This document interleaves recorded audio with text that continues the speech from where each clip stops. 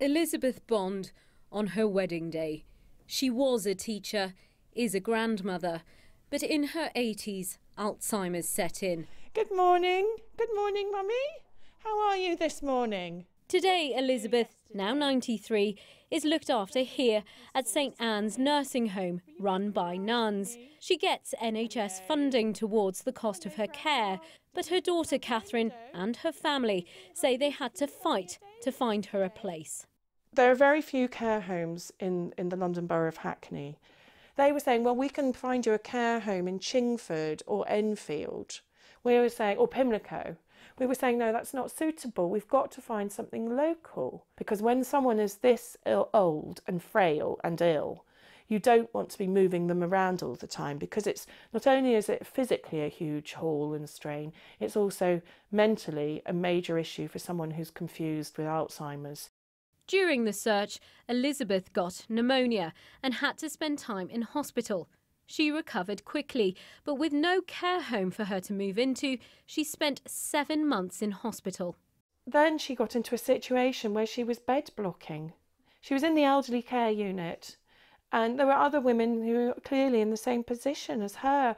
I used to go and visit her, and it was like she had this little group of ladies who just stuck there.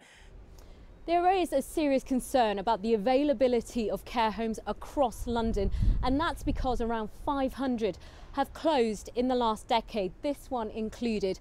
And the situation is particularly stark here in Haringey, which has lost the most number of nursing home beds in the whole country. This is what happened between 2013 and 2015.